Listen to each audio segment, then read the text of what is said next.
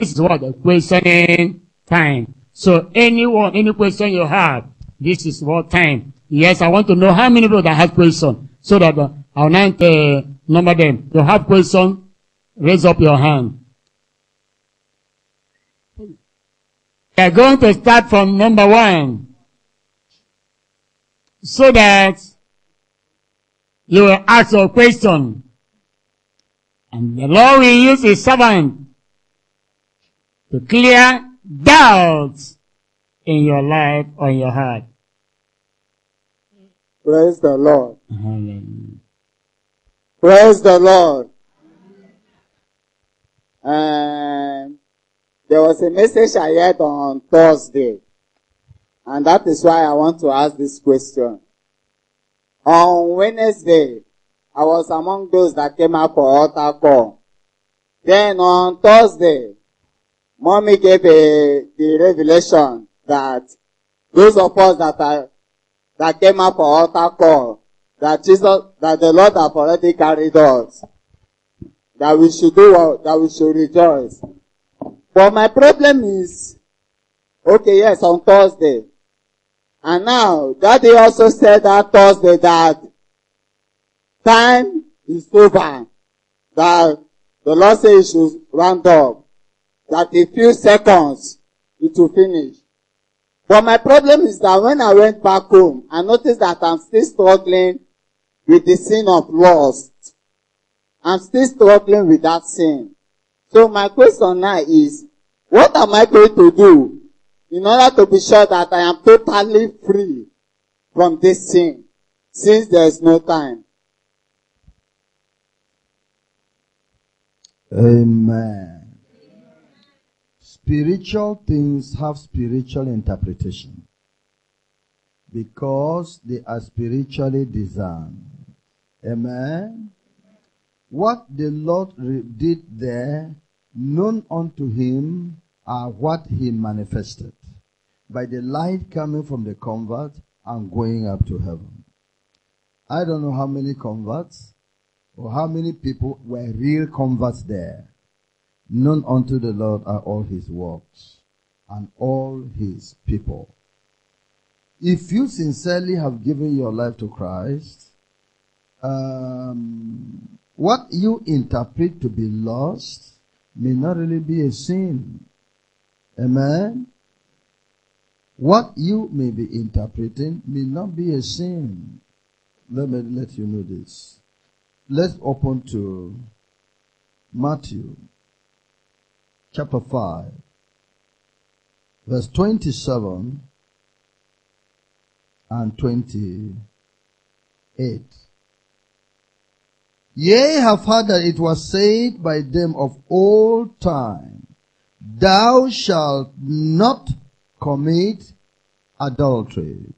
But I say unto you, that whosoever looketh on a woman to lust after her had committed adultery with her already in his heart. We want to tell what is this lusting? Lusting after a woman in this sense that leads to adultery. It is not casual thought that is passing away. It is not spiritual oppression where the devil is forcing something into your mind and you're saying no. He's forcing it. You say, no, I cannot do that. Force, I cannot do that. It is not that one. It is a willful thought with the purpose, willful personal thought with a full desire to sleep with a woman. You get it? You are happy with it. You want it. You set your mind there. You are looking for it. That is lusting, that it shows you have done it already. Is that okay? Abraham bound Isaac, carried him, put him on the fire he has dressed, carried a knife. Was he pretending? And was to cut his neck. The Lord said, stop it. You have done that already. But the one that comes to you in your mind like mosquitoes, get out. Oh, you wanted to catch it. You are not able. You are moving. Catch it like this. You are not able. That one is not the lust we are talking about. Because you have not released your will to it. You do not like it. You are not looking for it. Are you looking for it? Stand up, tell me. Are you looking for it? When you went back home, were you looking for her to get a woman and sleep with her? No. But the devil is oppressing that man. And yet you say no. Even if you dream that you slept with a woman, you woke up, you saw that you discharged, that is not a sin.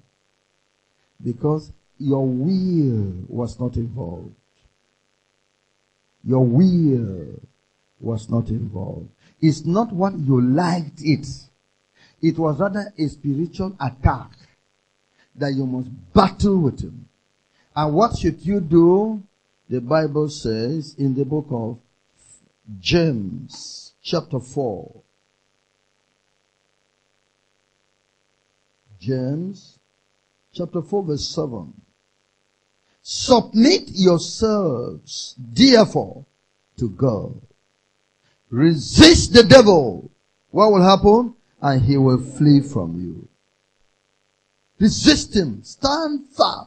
No, I reject that. I refuse that. I refuse that. And what should you do again? Fight him with the weapon of spiritual warfare. In 2 Corinthians chapter 10, verse 3 to verse 6. For though we walk in the flesh, we do not war after the flesh. For the weapons of our warfare are not carnal, but mighty through God to the pulling down of strongholds, casting down imaginations, and every high thing that exalted itself against the knowledge of God, and bringing into captivity every thought to the obedience of Christ, and having in a readiness to revenge all disobedience when your obedience is fulfilled. Submit yourself to Christ. Make sure you are not willingly looking for any woman to sleep with her. No. You are living in righteousness. But the devil brought up this in your mind. Face him in battle with the weapons of our warfare. The blood of Jesus. The word of God. The name of Jesus. The power of the Holy Spirit. I bind you. Get out from my mind. I resist you. Move. Get out. Not me. That is what you should be doing. You'll find in time those things will be breaking down. Will be breaking down. It's a serious battle. Is it only for one day? Is it only for one way? 1 Peter chapter 5 verse 7 to verse 11. Casting all your care upon him, for he cared for you. Be sober, be vigilant, because your adversary the devil, as a roaring lion, walketh about, seeking whom he may devour, whom resist steadfast in the faith. Whom do what? Resist steadfast. Steadfast for how many hours? How many minutes? How many days? How many weeks? How many months? How many years? As long as he's standing, stand. Having done all to stand, stand. Whom resist steadfast in the faith, using Jesus. Don't go. Maybe the devil carry your mind to a particular woman. And it's your mind went there. Instead of saying, no, you went to fight that woman. You are allowing the devil to bring you to me. You are a witch. You are a marine. Who told you? It's the devil that is doing that business. And you are not willing. The fact that you are not willing shows that you are righteous. Your righteousness has not been tempered. You are not willing. You're resisting it. It's not only women. Men. Women also have the same battle. But you're not willing. And a woman told me in Suka side that she's about 70-year-old woman. He said, this thing that the devil is doing, see how old I am now. Am I looking for any man? But the thought remains in my mind. It's pushing it. That's the battle we have to fight. Whom resist steadfast in the faith in righteousness. Stand to it. Now it says, knowing that the same afflictions are accomplished in your brethren that are in the world. It's as if everybody passed through that way. I passed through that way. It was a battle. Battle. Fight. Fought. Hey, it was a battle. For a long time there, I think this thing around the 80s or so. Battle. If I enter the vehicle, I will want to go to the back because we're going to fight there. I may use a book to cover my mouth. Jesus, bind you. So that nobody will be saying this madness going on there.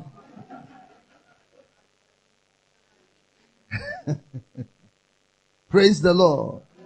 Walking in the office, I could take a distance. You're binding. You're casting. You're breaking. Praise the Lord. I am free. So, as you're fighting, it will be reducing. It will be if you resist, if you go to relax, it will come back. But with time, you will win. See what the Lord says here. Whom resist steadfast in the faith, knowing that the same afflictions are accomplished in your brethren that are in the world. Let's read verse 10 together. 1, 2, go. But the God of all grace, who hath called us unto his eternal glory by Christ Jesus, after that ye have suffered a while, make you perfect, establish, strengthen, settle you. There's advantage in allowing that battle. You will become stronger. You yourself know that if you don't pray, you're gone. So, you will develop prayer skill. Prayer muscle. The Lord wants it, so he allows you. It's like the eagle wants to teach the young how to fly. He carried it from the nest and fly to the open air and leave it there. He's struggling. I say, I'm falling. Come to me, mother. I'm coming. I'm good. He was watching it. Praise the Lord. If I don't train you like that, you will not fly. So the Lord allows that. Fight. When the Lord has developed enough of your strength, he will ring the bell. Barang, Satan, go away now. You're finished. You have achieved what I'm looking for. Amen? Amen. So fight and know that you will reach a point in which your God will say it's over. But then you will be settled in life. You will be strengthened in life. You will be ready for his use. Fight and keep yourself righteous. If you play laziness, you fail. And you have no reason why you fail because others succeed. Don't play laziness. Call somebody else to battle with you. Maybe a prayer partner. Constant. Break it. Break it. Break it. You will overcome. Are you okay? Okay. Yes. Any question next? Praise the Lord. This, my question goes this way. I want to know whether the chapter, that the movement have a chapter here in our How many of you are members of Holiness Movement in Abia State? Turn around 360 degrees. Amen. How many of you are in Aba here? Holiness Revival Movement. Is your question answered? So, you will see the coordinator. After the meeting, see. Well, I'm even going to make invitation. Yes. Praise the Lord. My question goes like this. What of if you are a Christian and actually know that sin is no more ruling in your life, you are well sanctified. But you always have demonic dreams. Sometimes you see yourself eating, traveling. But after, when you wake up, you will not know, you will binding and losing, praying all kinds, sometimes going for cancer and all that. And the thing is still there. If you have to understand, will the person make it to heaven with that condition? You will go to heaven without any problem, because those things do not show that you are sinning. You are righteous, you are holy, but the devil is fighting you. In dream, you see yourself, maybe as a man, a woman is always coming.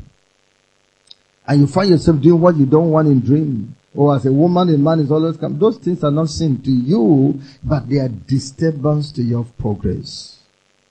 You will just have to be praying to overcome them, but they are not sin to you. If you dream that you ate, somebody gave you rice, and you ate, you were so happy in the dream. When you wake up, will you drink water? No, you have eaten now. Have you eaten? So that's what it means. It's just a dream. It's not reality. So you have not sinned. Yet you must fight it. Because the devil wants to train your mind so that in reality you should be looking for that thing. So that's why you must fight and reject it. Seek prayer. But that, those people those who come for prayer, for counseling, what's your problem? I dream that I see myself swimming in water. I dream that, if it's witchcraft, say it is witchcraft. Witchcraft is not a dream. My spirit business is not a dream. Are you dreaming now that you are in this program, or it is a reality? That's witchcraft, not dream. Reality. So don't come and say it's a dream, because God will not deliver you. You're a liar. Then you're not ready yet. Yeah. But if it is in dream, of course, that is not witchcraft too. Because there's no sin attached to it. It's a dream. You can dream you are swimming in water, but that does not mean you're in witch or in marine kingdom. No. Imagination can cause that, or attack of the devil can cause that. Sometimes it's just normal case, sometimes it's demonic. So you have to fight it. You have to bind it. Seek prayer, break it, but it's not witchcraft. Is that okay? Witches and wizards know themselves. Everybody say it. If they come for counseling, let them speak the truth. Say it. Only the truth can make them free. Yeah, the next question. Thank you, sir, for this opportunity to ask this question, sir. I want to appeal to you as a man who has obtained grace and mercy in the act of holiness. You have been consistent in that place for a long time now. So I'm talking to you as a coach in this area. Like in the football field, you have coaches who have masters at the act. To us, we didn't come from this part. We came from prosperity. We came from prayer. We came from prophecies. And by virtue of God's grace, you have been the part of holiness for a long time. So you have mastered the act of it. So the question I want to ask that, like even I was surprised when you preached today, you came also forced to say, no, this man is not pretending. This is part of him. When you preached today, I just say a force came who I said, no. I've been around for a long time saying, this man is not pretending. This is part of him. There's a passion about it. So how do you maintain your passion? I want to know, how do you maintain your passion in this? Because there are different kinds of preaching you can preach. But for you to maintain this passion for eternity, how do you maintain the passion for eternity and still be moving strong in the midst of distractions and things moving and you're still being yourself moving? There are one or two things here you have to tell us to be able to maintain our flow in this part of eternity, sir. You're blessed, sir.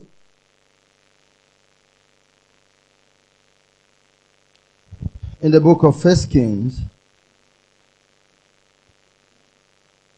chapter 19. I read from verse 4. But he himself went a day's journey into the wilderness and came and sat down under a juniper tree. And he requested for himself that he might die, and said, It is enough now, O Lord, take away my life, for I am not better than my fathers. And as he lay and slept under a juniper tree, behold, then an angel touched him and said unto him, Arise and eat. And he looked, and behold, there was a cake baked on the coals, and a cruse of water at his head. And he did eat and drink, and laid him down again. And the angel of the Lord came again the second time, and touched him, and said, Arise and eat, because the journey is too great for thee.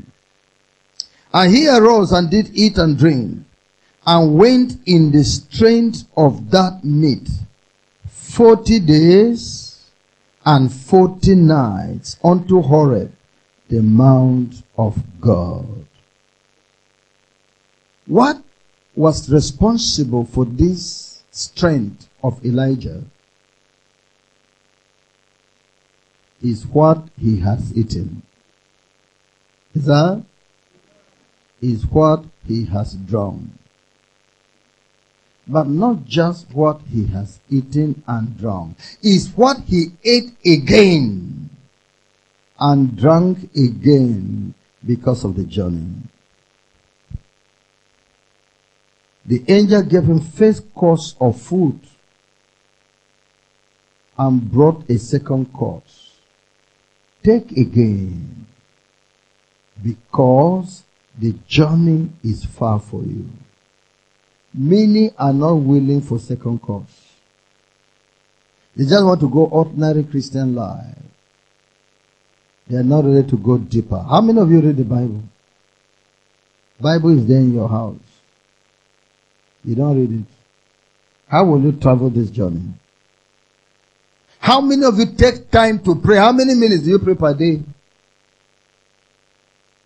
How will you go this long journey in righteousness, in holiness? Your strength will finish on the way. And if thou faint in the day of adversity, what happens? Your strength is small. When the Lord was inviting you to second course, you said, no, I'm okay. Stand up and eat, because the journey is far. Develop prayer life more, because this your casual prayer life will not see you through. This, the little thing you are doing, you can't read books, you can't read the Bible well, it will not see you through. The battle is hard.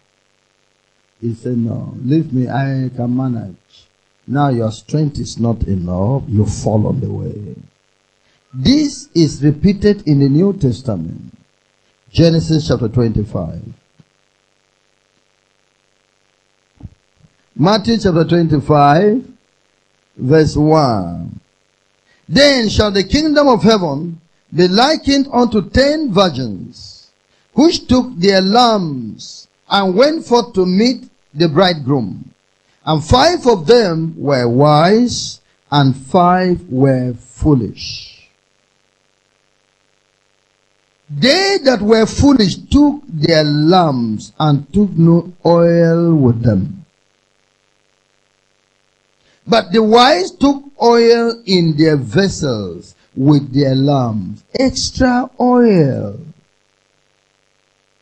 The foolish, only the ones in their lamp, because they are thinking, by the way, this one will serve. The wise take extra oil. No, I don't want to carry. But the wise took extra oil. While the bridegroom tarried, they all slumbered and slept. The time was longer than they supposed. Hey, the Lord said he's spending seconds now. Where has seconds become up to these 3 years? The thing has not happened. Where is it up to 4 years? Do extra work on yourself. Don't go and surrender and say, I'm going to sleep in my house because Jesus is coming. Amen? Go and do what is necessary for your food, for the feeding of your family, for the progress of your life. Occupy until he comes. Now, the bridegroom delayed his coming. That's what happened. And both this group slept. Verse 6. And at midnight there was a cry made, Behold, the bridegroom cometh. Go ye out to meet him. Then all the virgins arose and trimmed their lamps. And the foolish said unto the wise, Give us of your oil, for our lamps are gone out. The angel told Elijah, Eat again. You will go and eat again. This simple Christianity you're carrying. No extra commitment. No extra study of the word. No time for prayer. No real time for fasting. No. It won't take you far. It won't take you far. When your strength shall finish on the way because it's small. The bridegroom delayed his coming. Their lamps burnt out. They came to need extra oil at the wrong time. At the wrong time. And the foolish said unto the wise, Give us of your oil, for our lamps are gone out. But the wise answered, saying, Not so, lest there be not enough for us and you. But go ye rather to them that sell, and buy for yourselves. Everything has time. Is it after the rapture that you want to commit yourself to Jesus now? Is it you will be dedicating yourself? This business will not carry my attention again. I will make sure I serve Jesus after rapture. Do it now. So, when you keep yourself into this extra commitment, extra study, extra praying, the passion, the power, the grace will always see you through. Is that okay?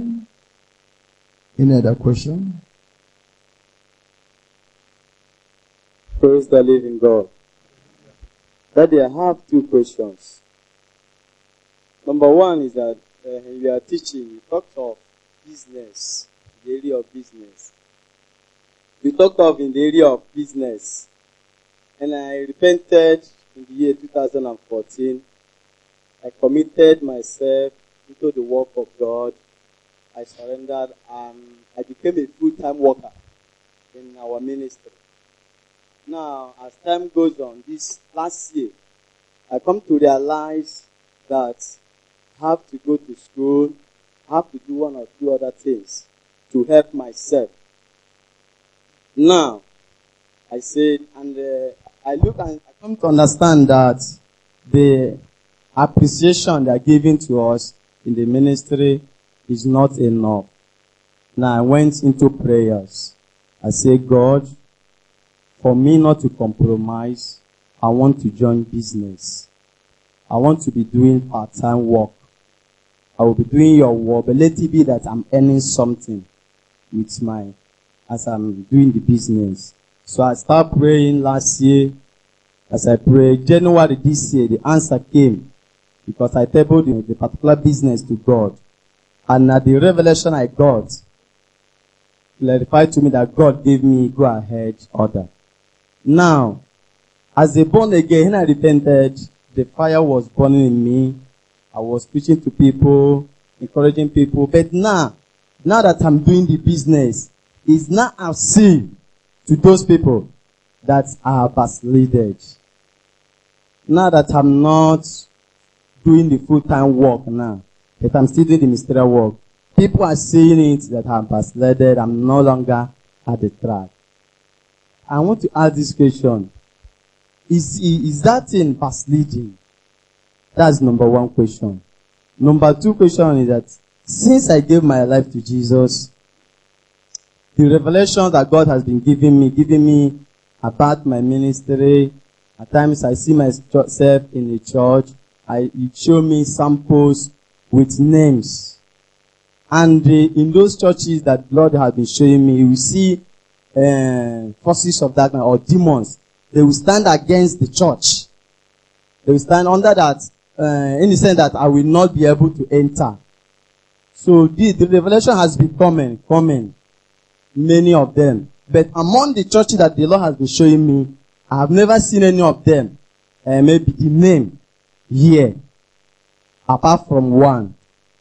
Now, this thing has been happening, and the more I get the revelation, the more battle I get from the devil.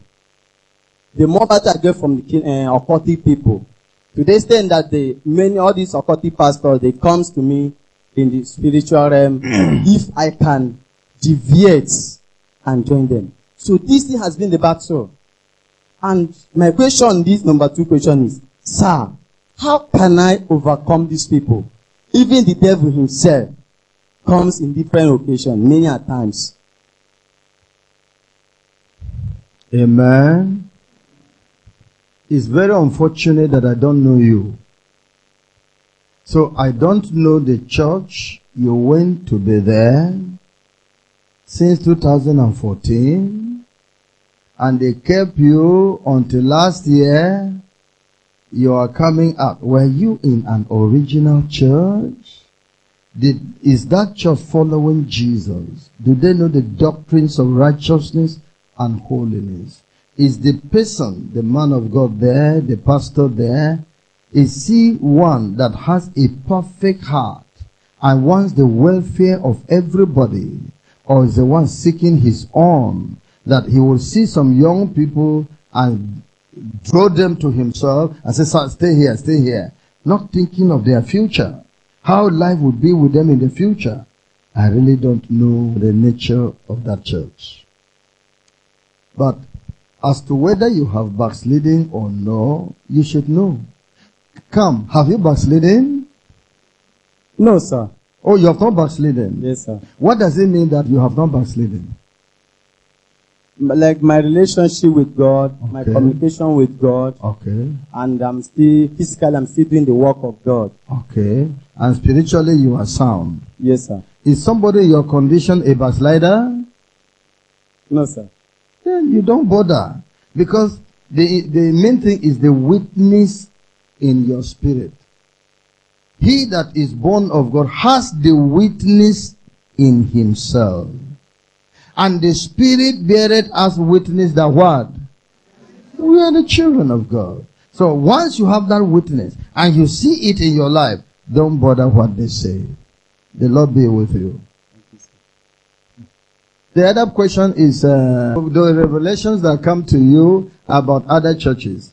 Again, I'm not aware of that. I don't know the details. That would have required personal counseling to know you, know the nature of your revelations, and know what the details are. But I cannot really tell you more about that. Praise the Lord. Please, sir, there is this question that has been bothering me about how women should adorn themselves. From the book of 1 Timothy chapter 2 verse 9, that place says, in like manner, also, the women adorn themselves in modest apparel, with shamefacedness and sobriety, not with braided hair, or gold, or pearls, or costly array. Praise the Lord. And another translation says, in the same way, that women also adorn themselves in decent clothing,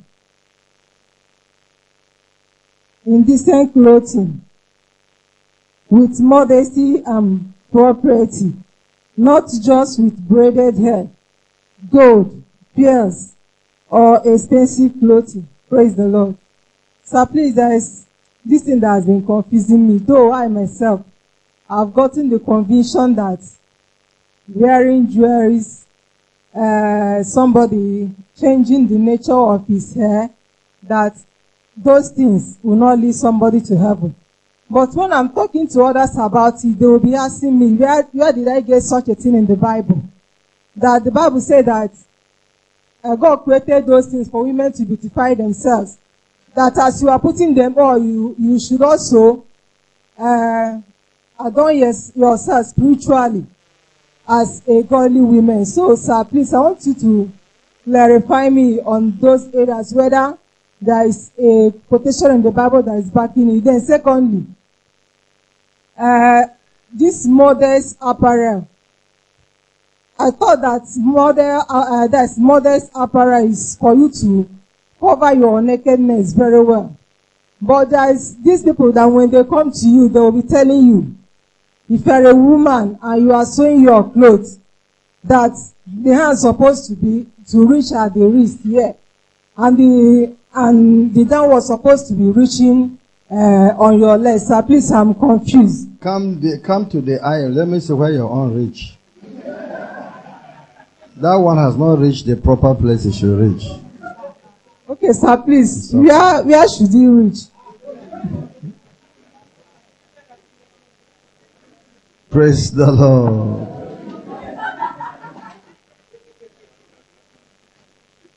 Yes. What the Lord is protecting is sin in our life, worldliness in our lives, Satanism in our lives, even through clothing and through adornment, through dressing. Satan, who is promoting sin, has developed various styles to corrupt people. Ephesians chapter 2, I read from verse 1 to verse 3. Or let me add 4 to it.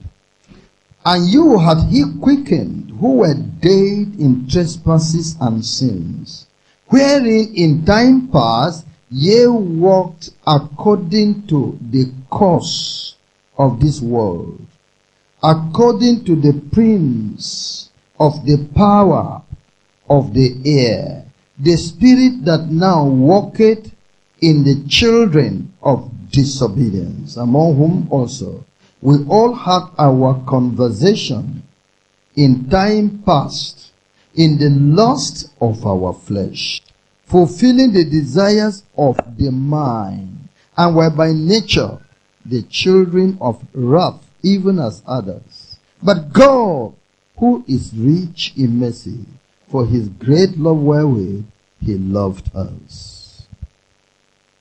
Here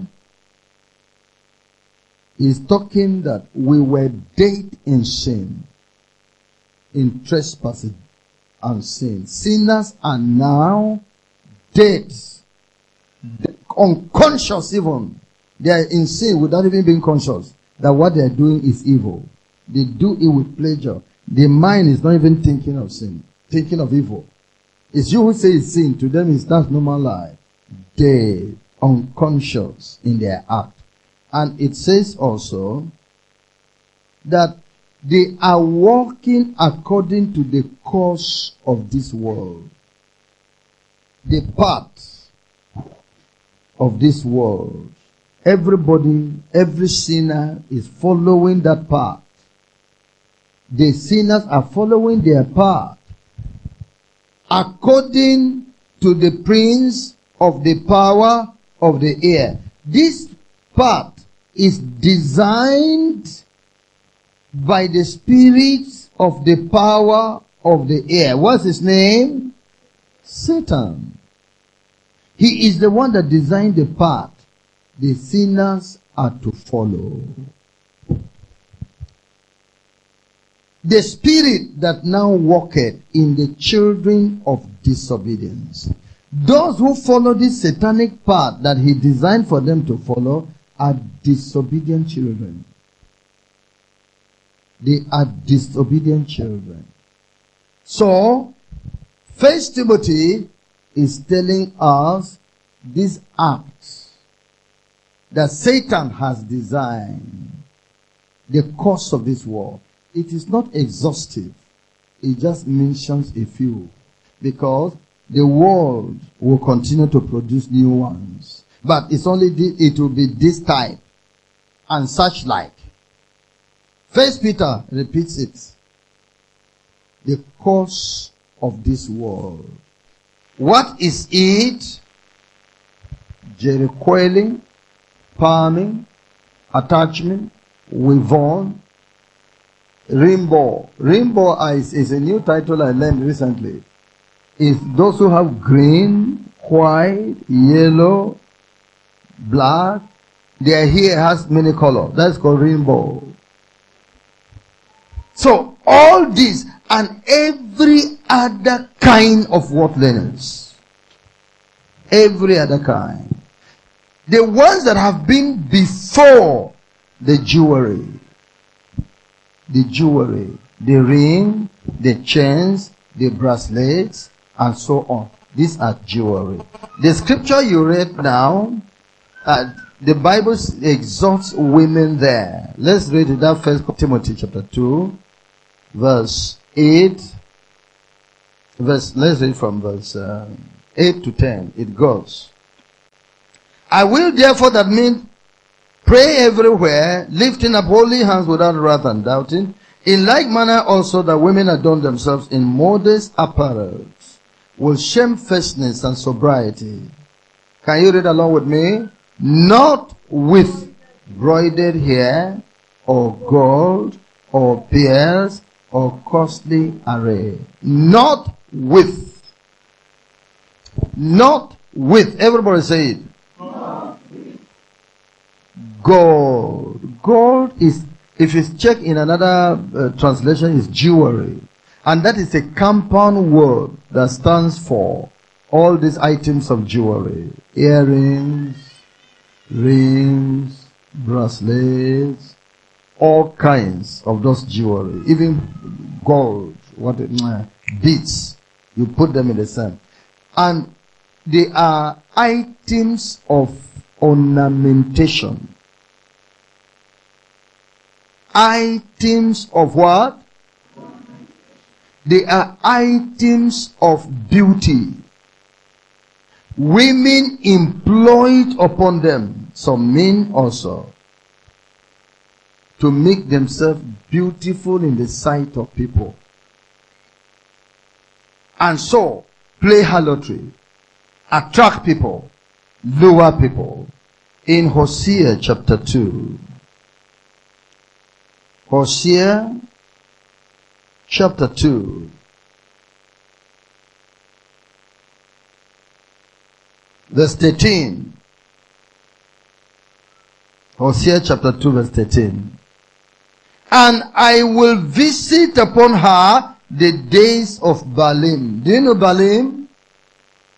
Worshipping Baal. Do you know Baal? You know Baal? Is that a Christian God? What God is that? Idol. I will visit upon her the days of Baalim, wherein she burnt incense to them, and she decked herself with what? With her earrings and her jewels, and went after her lovers, and forgot me, said the Lord. Can you see now those items of ornamentation, what the women use them for?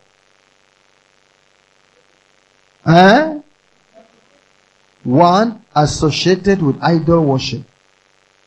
Two, they are jewels for decoration. Why? To attract men for immorality. That's the answer. To attract men for immorality. That's the purpose. So, the other translation that you read was the translation of people who use earrings. Who wear all these things. And they must provide a word to justify their action. So to give you a direct word, then why are you wearing earring?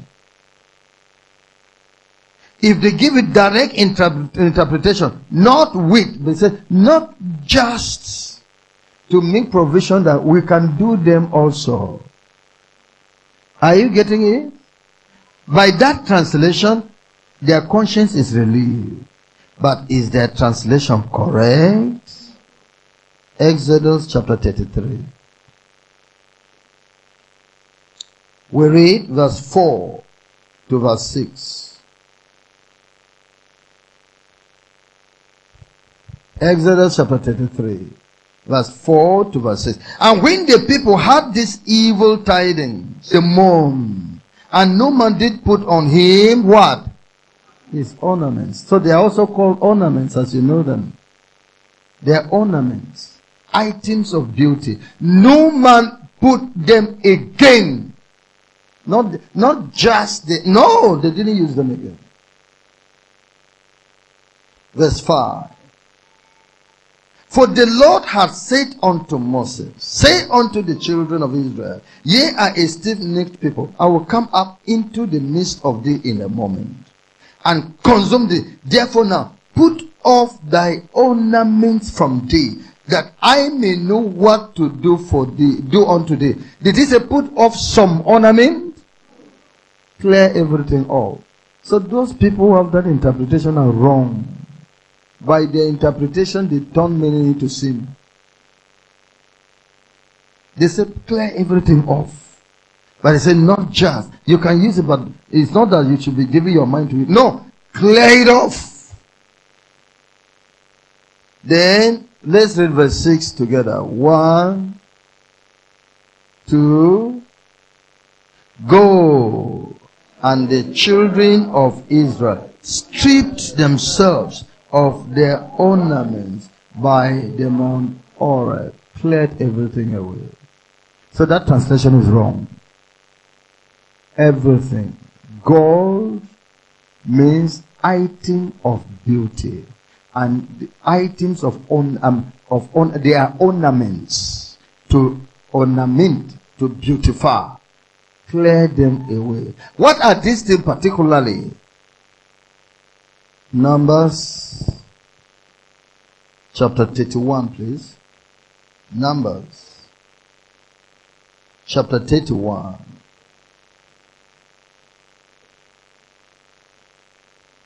Verse 50 and 51. We have therefore brought 50 and 51. We have therefore brought an oblation for the Lord. I want you to be there because you will read with me to know what are those things called gold. That Timothy called it gold. Peter called it gold. The jewelry. What are they? We have therefore brought an oblation for the Lord. What every man had gotten of jewels of gold. Can you give them? Number 1 is what? Chains. Number 2, bracelets. Number 3, rings. Whether wedding ring or engagement ring, rings. Number 4, earrings. Number 5, that's necklace. To make an atonement for our soul before the Lord. And Moses and Eleazar the priest took the gold of them, even all wrought jewels. Gold wrought into jewels. Gold fashioned into jewels for wearing. Don't do it. These were gotten from the heathen, the Midianites, when the Lord commanded Moses to fight them. And they were bringing, so that it could be melted to fashion vessels in the temple, since they were gold, not to be put on. The Lord has commanded them to remove them completely by the Mount Horeb when they were coming out of Egypt. But they got these ones now from the Midianites. Is that okay? The gold, therefore, may, as Peter said, not of gold. He was mentioning is these items. Chains, don't use them. Bracelet, don't use them. Rings, don't use them. Whether wedding ring or what. Beads, don't use them. Earring, don't use them. Nose ring, don't use them.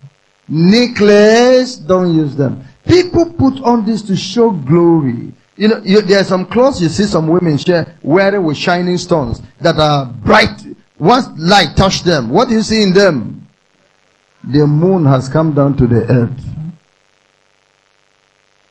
Bright, the body is bright. Shining stones, don't use them. Don't allow them in your clothes. These things are items to show the beauty of a person, the glory of a person, the greatness of a... Don't go that way. In modest apparel, sufficient to ensure your shyness as a woman, your meekness. Not costly array refers to clothes gotten purposely for show, so people can see how great. Every other woman will compare, this woman is on top. It will not allow humility in your life. And your Savior is humble. Why are you going to where you can't be humble? Why are you using what cannot make you humble? You will miss heaven. So don't go that direction. Is that okay? But what is this thing you're saying? God said He is the one putting earrings on people's body. And you're saying that we should. Let's go to that place. Ezekiel chapter 16. Ezekiel chapter 16. I read from verse 1. Ezekiel 16 verse 1. Again the word of the Lord came unto me, saying, Son of man, cause Jerusalem to know her abominations. Is Jerusalem a human being? She is depicted here as a man or as a woman. So, Jerusalem also have abominations? Yes. A city can have abominations. Cause Jerusalem. Cause the people that are living in Jerusalem to know the abominations they have brought to this city. He goes on. And say, thus saith the Lord unto Jerusalem, thy bed and thy nativity is of the land of Canaan. Thy father was an Amorite, and thy mother an Hittite. And as for thy nativity, in the day thou wast born, thy navel was not cut, neither was thou washed in water to supple thee. Thou wast not salted at all, nor swaddled at all. None I pity thee to do any of this unto thee, to have compassion on thee. But thou wast cast out in the open field, to the loathing of any person, in the day that thou wast born. And when I passed by thee, I saw thee polluted in thine own blood. I said unto thee, when thou wast in thy blood, live. Yea, I said unto thee, when thou wast in thy blood, live. I have caused thee to multiply as the bird of the field. And thou hast increased and waxen great, and thou art come to excellent ornaments. Check it. Excellent ornaments. Things that make you beautiful. Thy breasts are fashioned, and thine hair is grown, whereas thou wast naked and bare. Now, when I passed by thee, and looked upon thee, behold, thy time was the time of love. And I spread my skirt over thee, and covered thy nakedness. Yea, I swear unto thee, and entered into a covenant with thee, saith the Lord God, and thou becamest mine. Then wash I thee with water, yea, I truly wash away thy blood from thee, and anoint thee with oil. I clothe thee also with broidered work, and shod thee with badger skin, and I guided thee about with fine linen, and I covered thee with silk. I decked thee also with ornaments, and I put bracelets upon thy hands, and a chain on thy neck. Amen. And I put a jewel on thy forehead, and earrings in thine ears, and a beautiful crown upon thy head.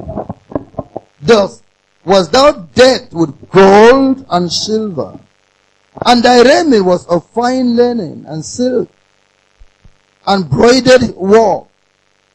Thou didst eat fine flour and honey and oil, and thou wast exceeding beautiful, and thou didst prosper into a kingdom. And thy renown went forth among the heathen for thy beauty, for it was perfect through my comeliness, which I had put upon thee, saith the Lord God. But thou didst trust in thine own beauty, and play the harlot. Because of thy renown, and pourest out thy fornications on every one that passes by. His it was. Check this scripture. Was God talking to any woman?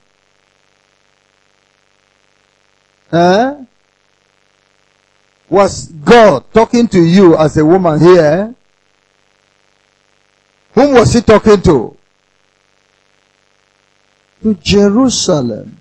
And he was speaking in figures of speech.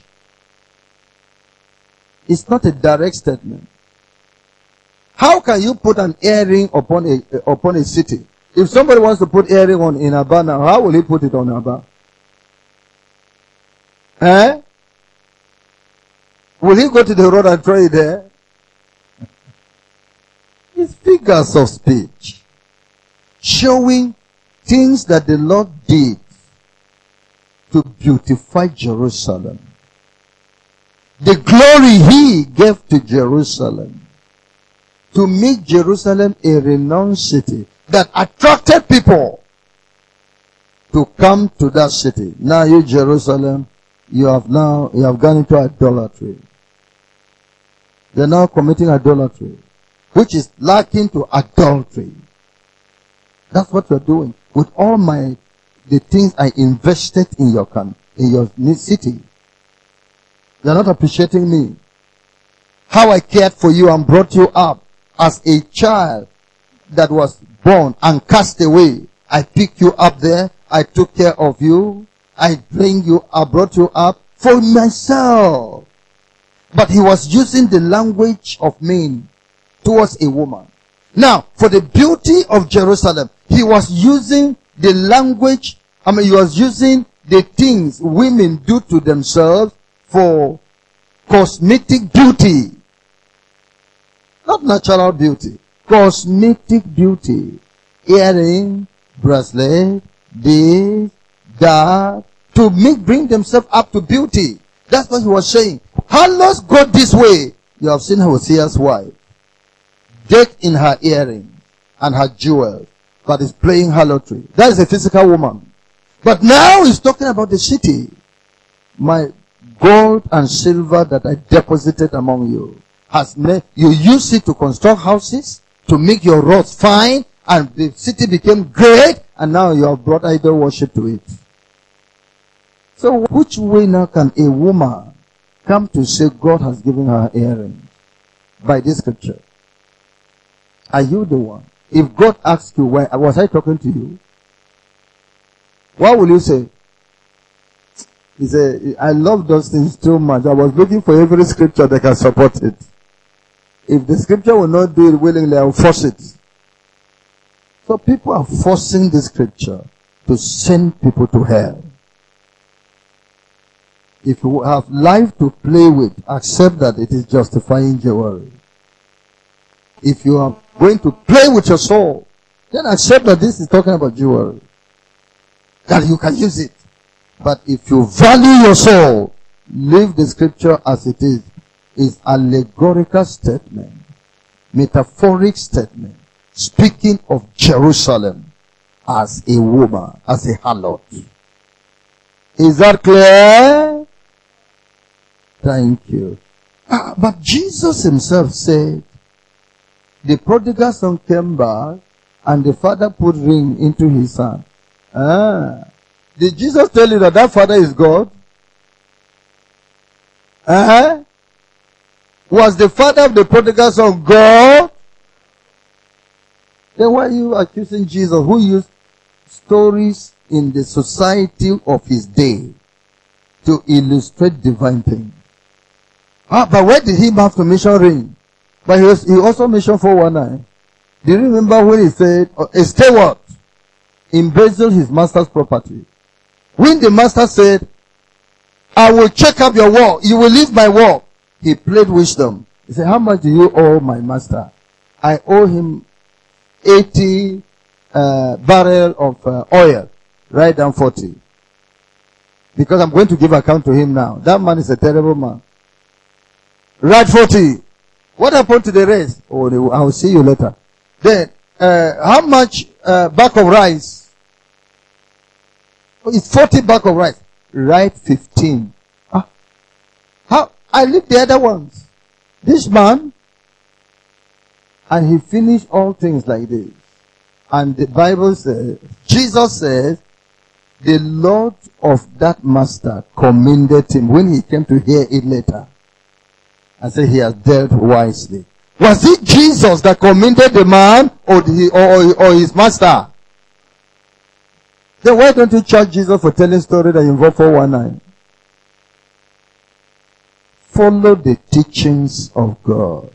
But God, for his great love, wherewith he has loved us, now takes people to heaven and to hell to bring truth, to clear up this scripture that Satan is using to kill people by revelations, by prophetic revelations, by the voice of the Lord, by divine experience.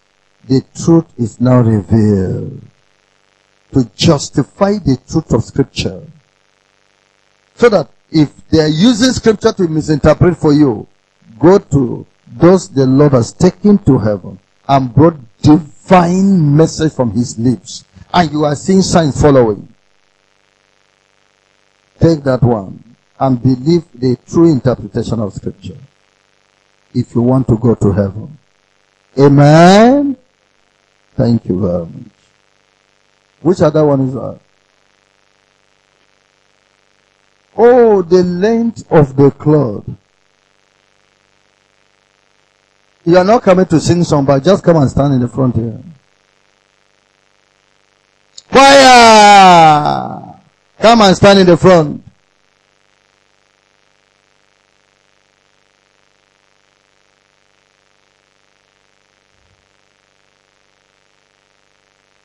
Although some of the blouse they are wearing can go too much to be touching ground and carrying dead out of it. If you can go to this extent, you are not sinning. If the length of your cloth can go to this extent, you are not. I only advise that don't allow it to be rubbing the ground and carry dead. Make it a little above this, so that it doesn't carry dead. Is that clear? I have not condemned it. I'm just advising you. Is that clear? But if it takes this form, you are not sinning. Go and sit down. Thank you, choir. Dress always good, eh? Hallelujah. So my question is... Yes, go ahead. Okay, my question is from from our community, they don't believe if you marry outside, you are now part of that place you marry to. They still see you as part of the family where you're coming from. Now my question is, as the Lord was ministering to us through Sister Linda last night, that Igbos don't go to health, that many Igbos spend money in burial. So my question is now, I'm the first daughter. If my grandfather is still alive, if peradventure he died before me, because nobody knows who is going to die first, but I'm just asking, if he dies before me, because I must make contribution for the burial. Now I want to ask, because when a woman dies in our community, it's a must, whether, because our village, they so much believe in idol, so they don't appreciate or welcome this Bible way of life. You must give a goat to the family where she came from. So my question is this, so that we don't go sinning against God by half Christian, you're compromising with them, or because if you say no, the person will not be buried. So my question is, how do we do this thing? Because it's now the norms. Take care of yourself in righteousness and holiness. Try to help another person. But if the person will pull you away from righteousness, leave that place. Don't do it. Whether it's your father, it's your mother, it's your brother, it's your child. Make sure the number one thing in your life is Jesus and his righteousness. If somebody dies in your family and you suggest what to do, they say no, leave them to go and bury that person. Have nothing to do with it. The problem is you people are afraid that you will die. That there is a witch. That there is an idol in that family. That if you don't do according to that, they will kill you. It means you are not even going to heaven yourself. Because you have filled yourself with the fear of material things, people above God. And Jesus said, he that will follow me and will not hate his father, his mother, his brother, his tradition, he will not enter, is not fit for the kingdom. Despise the idol they are going to consult to kill you. Despise the incantations they are going to make against you. Despise the voice of the old man that does not know Jesus. Despise everything and stand on what is true. If they will not follow you, leave the burial there for them to do. Let the dead bury their dead. When the Lord asked Gideon, go and pull down the shrine of your father. Gideon also grew up in a powerful tradition like the Hebrews. Hey, God, what do? Go in the night and do it. He went and pulled down the idol and cut down the trees. In the daytime, everybody gathered. They are looking for Gideon. You must kill Gideon. Bring Gideon, he must be killed. Why? He cut down the trees of Baal. He burned down the altar of Baal. And the father said what? Why are you people fighting for Baal? If Baal is God, let him fight for himself. That's what these Muslims are doing. Fighting for Allah. If Allah is God, let him fight for himself. He doesn't know what to do. That's the question. If that idol has power, let him fight for himself. Eventually the people didn't know how to do. And Gideon's father believed in God. He said, your name today is Jerubbaal. My son, if Baal is God, let him fight you. The matter finished. Did Baal fight Gideon? Did Baal fight Gideon? No, sir. But you are afraid. That is the whole thing. Fear is your problem. You cannot stand that God will defend you. You cannot take a step of righteousness so that God should defend you. You are afraid that you will die. You will die. You will die in hell. Yes, you're going to die. You are as good as dead. Wow! You are afraid of God.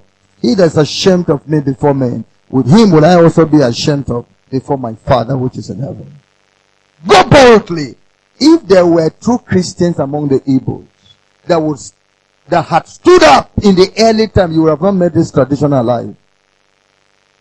Now the Lord is raising up the people. I said the Lord is raising up the people. From today, you don't submit to any evil tradition of the Igbos. If idol has power, let him arise against you. Are you serious? Yes, sir. Have you heard? Yes, sir. Then it is then Jesus, the Son of God, will appear in that fire. Jesus will appear and silence Nebuchadnezzar. And he will change his decree and say there's no man that can deliver after this sort. Everybody must bow down to the God of Shadrach, Meshach, and Abednego. Promote God in your land. Promote God in your land. Promote Jesus. Promote Jesus. Thank you. Uniform. Family uniform, I beg. Listen. Anything done in the name of this darkness, don't join them. Anything done in the name of this darkness, don't join them. Hey, what would they say to me? Let them say what they want to say. Is that okay? Yes. Praise the Lord. I have 2 questions. Number 1, sir, there's a place that I've not been able to search out where it says that you should separate yourself from people who give themselves to change. Now, I have somebody that I work with as a Christian. Formerly, she was not putting on earring. After some time, she started putting on earring. How do I go about? Should I continue being a partner with her in prayers? That's number 1. 2, if you have somebody that comes and collects your money and gambles with that money, God has shown you that the money is being used in gambling, and that person is very close to you. How do you go about it? The woman who is putting on earring, have you made all effort, or you're only seeking to run away from her? Have you made effort to convince her? Have you tried your best to, because her soul is under battle. Somebody has come to her and has deceived her. You will go back to her and convince her. You will take her to God and pray, God, help me to serve this woman. You will get books that speak on these things. You will get message that speak on these things to come and give to her so she can be delivered. It's when you have finished all your effort and it does not yield and the woman is very stubborn, is moving on, that you withdraw. Please, sir, her denomination is among those people that support the putting of earring. I mean, deal with her. Your denomination doesn't go to heaven. It's an individual. Neither does denomination go to hell. It's an individual. Somebody is collecting money from you for gambling. Money is coming from you for gambling. I'm sure it's gambling for you.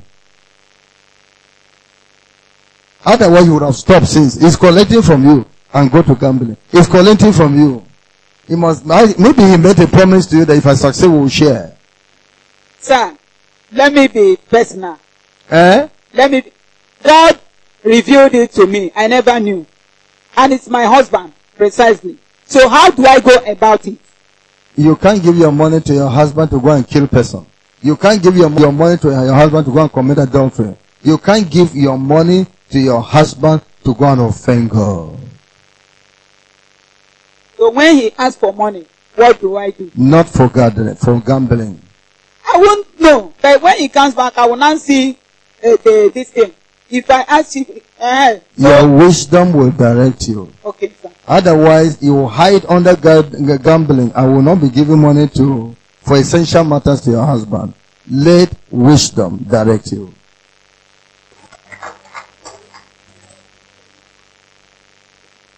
Praise the Lord.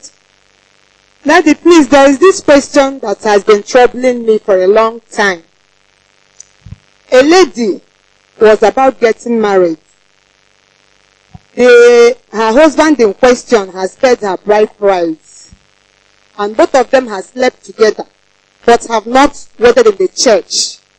But later, though both of them were unbelievers, later the man divorced her, went and started sleeping with another person. Now my question is this: the lady in question, is she still does she still have the right to remarry?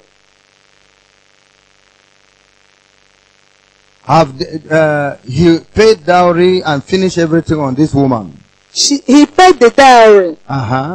They did the traditional wedding. Then before the church wedding, they did the traditional wedding. Did the woman leave her father's house and came to stay with him now for marriage? No. The marriage has not taken place. But both of them have slept together. But the woman has not left. No, she have not packed her things to live with the man. They were waiting for another time to do that. For the wedding. For the wedding. So marriage didn't get complete. The marriage gets complete not by dowry, not by the traditional wedding, but by living and cleaving officially. You get it now. A man meets a woman to marry her. They go to the parents and I want to marry your daughter. Okay. Then this is what you should pay. They have arranged and he paid that thing. And what remains now? Remains the wedding. If both of them are righteous, they won't still sleep together. Will they sleep together? They won't still sleep together. Sleeping together is iniquity. Is sin. Because the time to do it has not come. Why? Marriage is a man shall leave father and mother.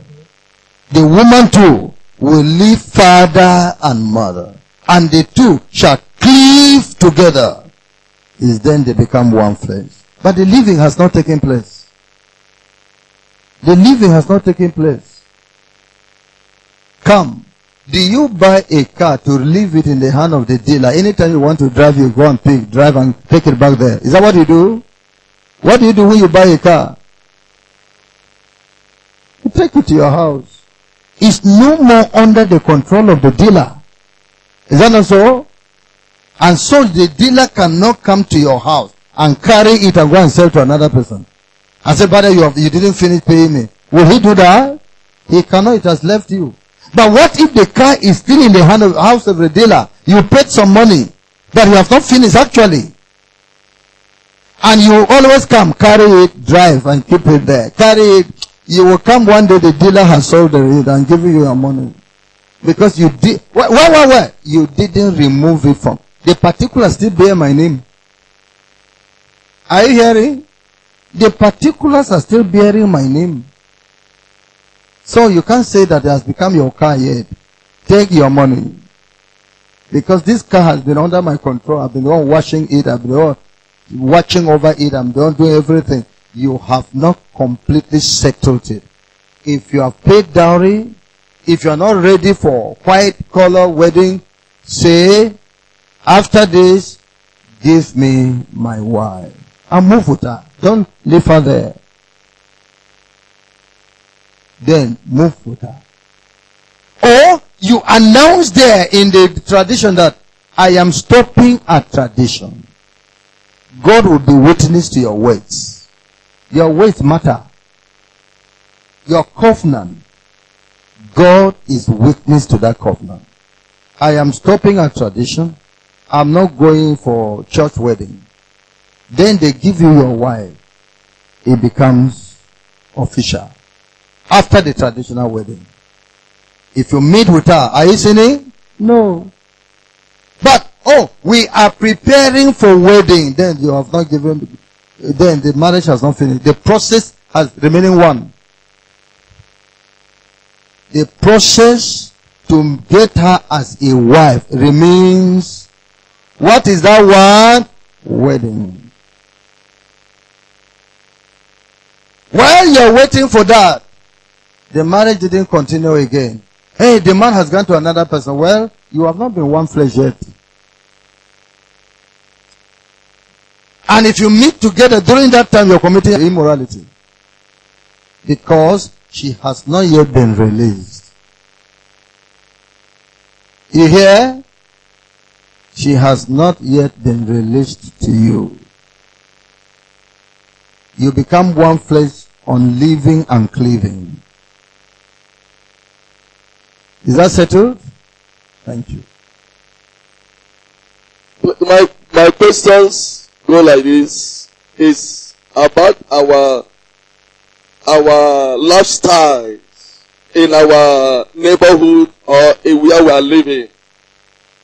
I found out that many of us today, we claim to be believers and we claim to be holy, but the way we do with ourselves where we are living is looking irritate. Now, a brother or a sister in the compound will leave her body open, walking in the midst of the compound. She's going to bath. Tie wrapper on her chest, only on her chest. And the body is open. She's going to bath in the public bathroom. I would like you to throw light in that area. Whether it's proper. As a believer, as a child of God that want to make heaven, and as the blessed Bible told us that we should be example of the believers. Whether is that one a good example? Another one also, brother also, that in the compound, the same way, you will see that brother will open his body and will be walking among the yard and people will be seeing his body. And this brother will say that he is going to heaven and he is a minister. And so I want you also to throw light in this area also.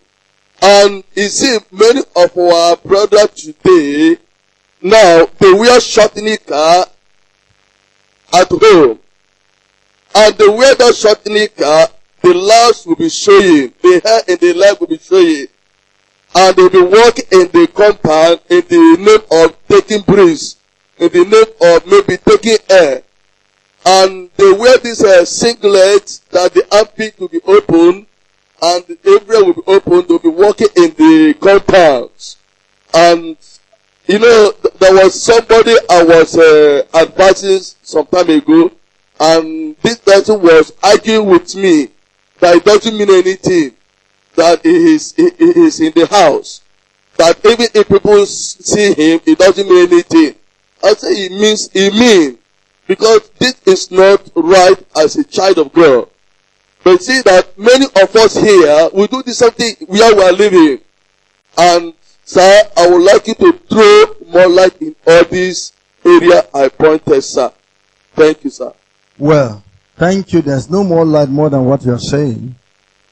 Because you are saying they should not do so again.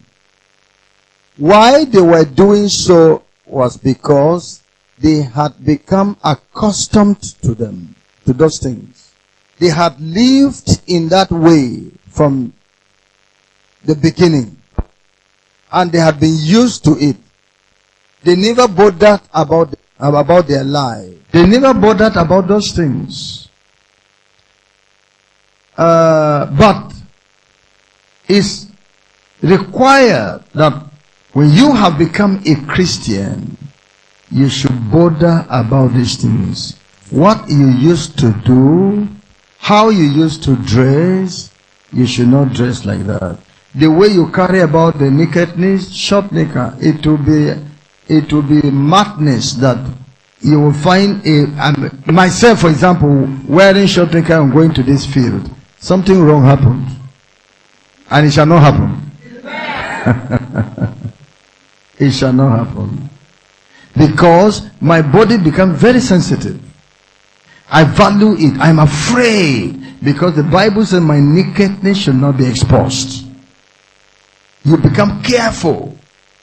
But when they are in the madness of sin, like the Messiah of Gadara, did they bother about how they dress themselves? How the hair looks like? That's not the business. They're mad. So in the deadness of sinners in their sin, they don't bother. They can wear short knicker and go to the airport and feel very happy even that he is wearing short knicker. All this exposure the ladies are doing to their body, they are proud about it. Proud. They sit with their tie open purposely even. If that can help to stir up some customers. That's what they do. But when the maniac of Gadara was delivered, those demons left. Is then he came to himself and they changed his cloth, cut his hair. He sat under Jesus in his proper mind. If you have become born again, child of God, behave as one that has come to himself in a proper mind. All these things our brother has mentioned, you will not do them. You be careful with your body as a woman. You be careful as a man. You be careful because this nakedness is what lures many people to sin, and you are not aware that you are the object of sin. God will require it of you. It's because of your carelessness. Amen. Yeah. Praise the Lord. Please, it's still, my question goes on that burial tradition. One, some people, or according to the Bible, made it known that we shall leave the dead to bury the dead. And some people goes on this line saying that if somebody's parents died as an unbeliever, I mean, your parents are unbelievers, you know, all these cults, village cults that they are in, they will ask you to bring money for it. As a person, as a believer, you say no. For example, in my own village, if you refuse to do it, they will go and hold your brother to do it on your head. And if there is nobody to do it, according to their new law, they will say that this person will not be buried here. That's number one question. So this girl have asked question on that line. Then I would like you to throw more light on that. Then number two, when our member parents die, and that his or her member, I mean his or her parents, they are unbelievers, and they can do all those things. Are we right to be there and follow them or participating according to the tradition? Because in the church also, the church do that, but I'm talking about the holiness and righteousness people here. So I want us to be fully directed. Traditions that don't go against the word of God, you do them. It honors God. It's an act of love to the society, to the family. It does not go against the love of God, the word of God. But traditions that will make you disobey the word of God, don't do it. That's what we are saying. Listen, is we taking life too serious? Somebody died in America. We must bring him to Nigeria and bring him to where? To Aba. And to Ungwa. No.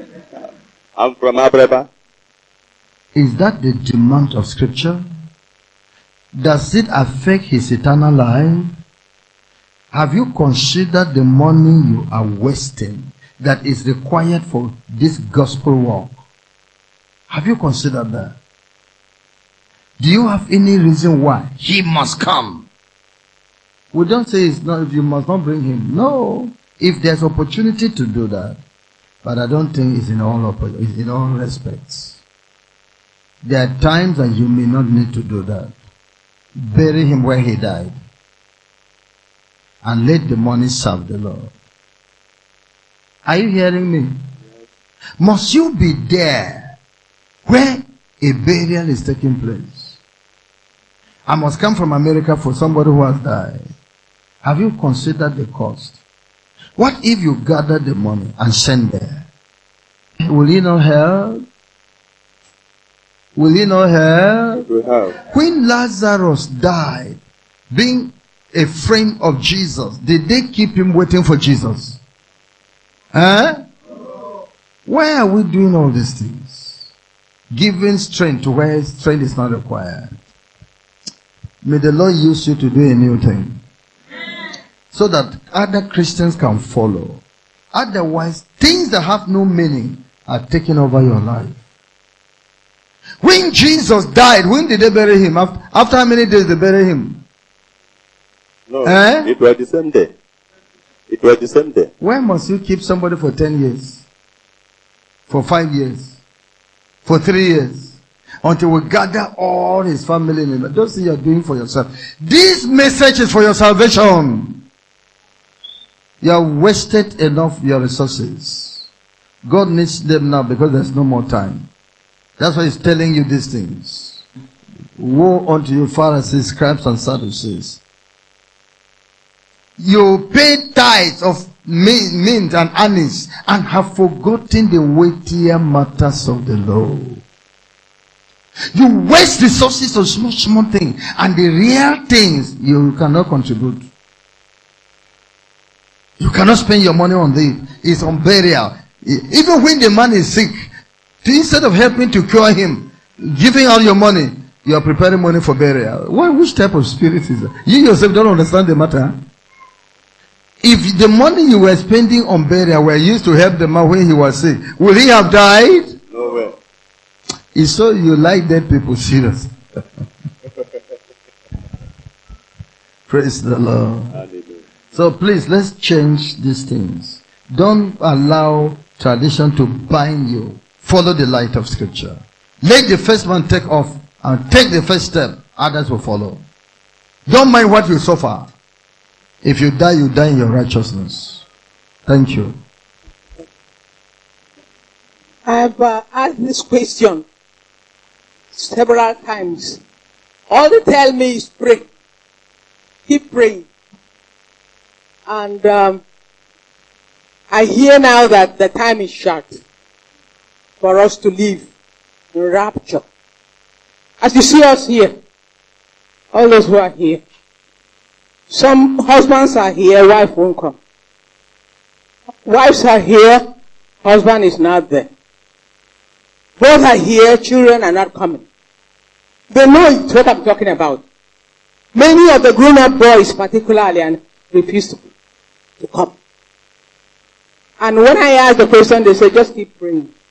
We have only few seconds, not even minutes. You can't, they said also, unless the one you are trying to help is ready. How can someone who even tells you, I don't want to see you with your talking about God, and you love him, you love them very much. So, what are you going to talk to God to help her to do something? Bring the names of these people.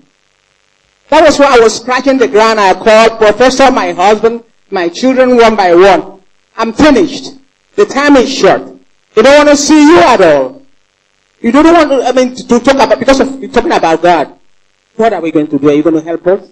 Now we're going to rise up and pray and bring the names of our relations, of our husbands, wives, children to the Lord, and ask that the Lord will serve them. Let's go before the Lord. Let the Lord deliver them from the hands of the enemies. Let the Lord break their yokes. Let them be born again. Let them be born again. Let them be born again. Pray for your wife. Pray for your husband. Pray for your parents. Pray for your children. Pray for your neighbor. Pray for your relations. Pray for your brothers and sisters. Pray for your managers, co-workers, those working with you, your servants.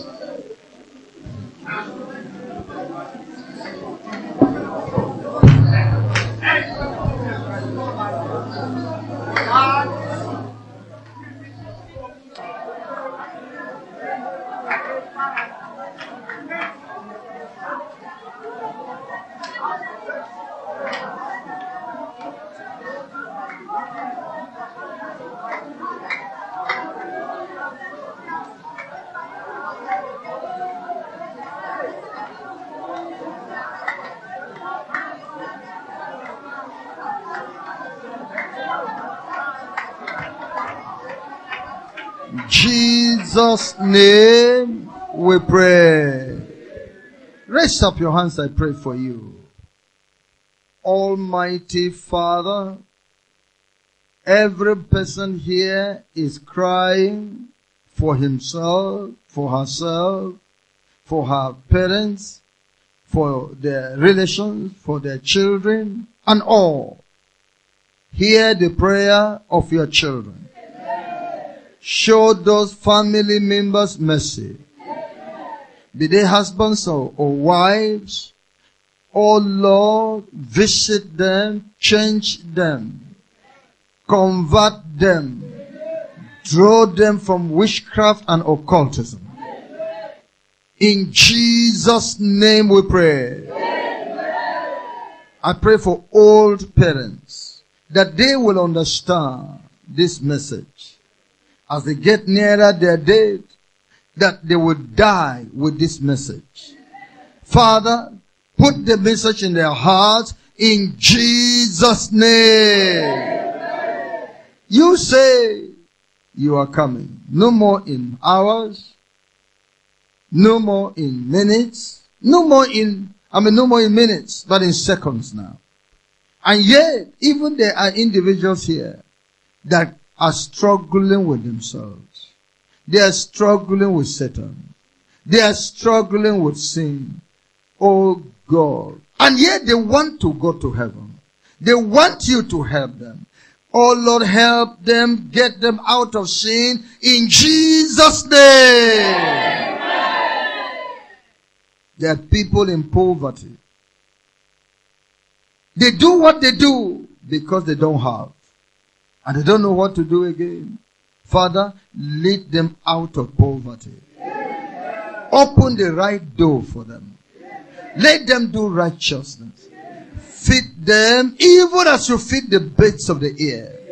In Jesus' name. I pray, pour down the spirit of revival. Pour down the spirit of prayer. Pour down the spirit of fellowship with God upon these ones. Pour down the spirit of evangelism upon their life. Everybody receive. From the Father, receive.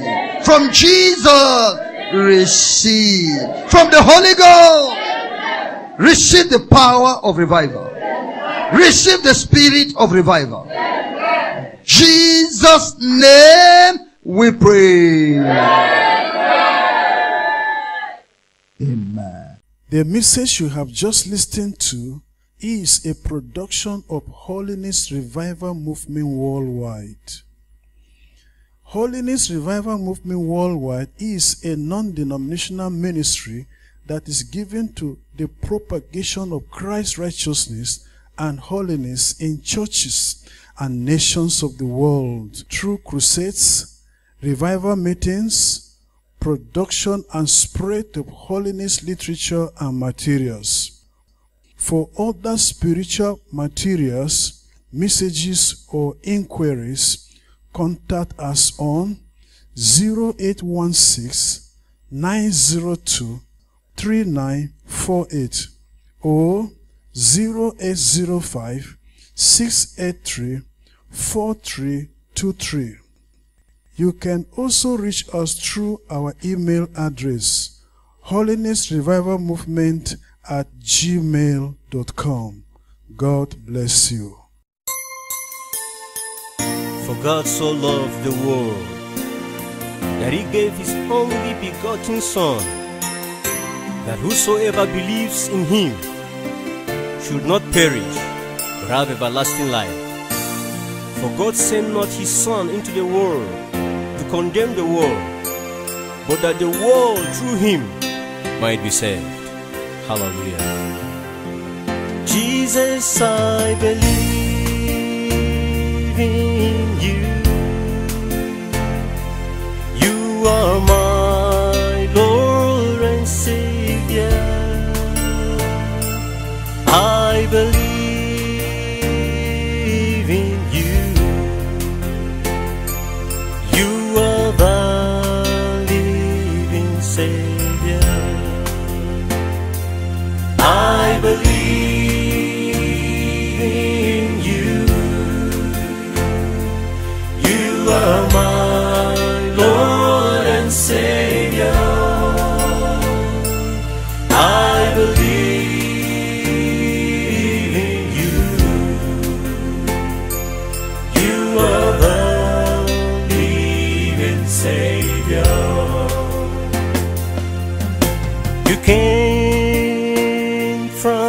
heaven. You died for my sins. You purchased me with your blood. You are my Lord and my Savior. You left your throne above and took up the form of a servant for my sins. Oh Lord Jesus, you are the living Savior. Jesus, I believe in you. I believe in you. 'Cause you are my Lord and Savior. You are my Lord and Savior. Jesus, I believe in you. I believe in you, Lord, 'cause you are the living Savior. Jesus, I believe in you, Lord, 'cause you are my Lord and Savior. You are my Lord and Savior, Lord. I believe. That's why I believe in you, Lord. Oh, Jesus. You are the You are my living Savior. I believe in you. I love you, Lord. I believe in you. You are the living Savior. I believe in you. I love you, Lord. I love you. I believe in you. You are the living Savior. Jesus, I believe in you. I believe in you. You are my Lord and Savior, You Lord. are my Lord and Savior. I believe in you, Lord. Oh, You are the living Savior. Jesus, I believe in you. You are my Lord and Savior. I believe in you. You are the living Savior. You came from heaven. You died for my sins. You purchased me with your blood. You are my Lord and my Savior. You left your throne above and took up the form of a servant for my sins. Oh Lord Jesus, you are the living Savior. Jesus, I believe in you. I believe in you. 'Cause you are my Lord and Savior. You are my Lord and Savior. Jesus, I believe in you. I believe in you, Lord, 'cause you are the living Savior. Jesus, I believe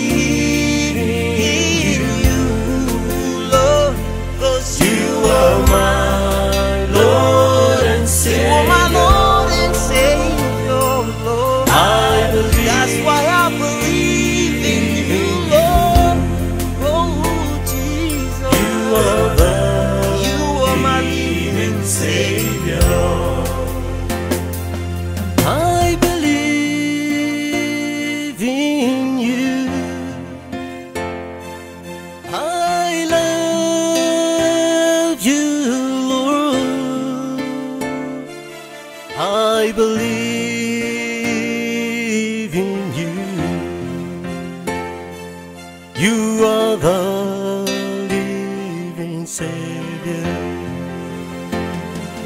I believe in you.